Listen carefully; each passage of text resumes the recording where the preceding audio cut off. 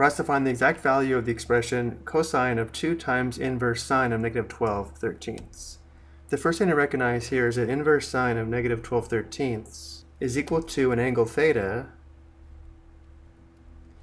where the input into the inverse sine function is the sine function value, and the output, the angle theta, is in the closed interval from negative 90 degrees to positive 90 degrees. So again, this expression is telling us that sine theta is equal to negative 12/13. This also indicates we can write the original expression as cosine 2 theta. If we take a look at the double angle identities for cosine, notice how there is one that only involves sine theta, the second one, where cosine 2a equals 1 minus 2 sine squared a. And therefore cosine 2 theta is equal to 1 minus 2 times sine squared theta.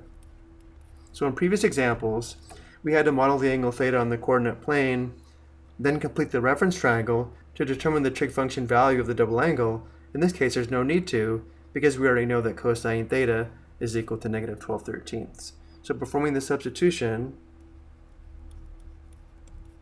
we have 1 minus 2 times sine squared theta is equal to the square of negative 12/13,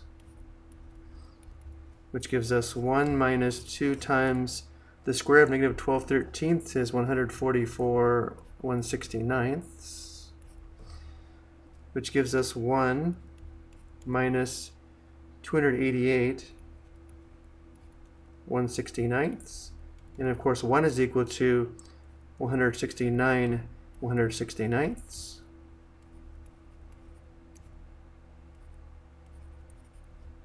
And 169 minus 288 is equal to negative 119, giving us negative 119 1/69. So this would be a second way to find the exact value of the original expression. I hope you found this helpful.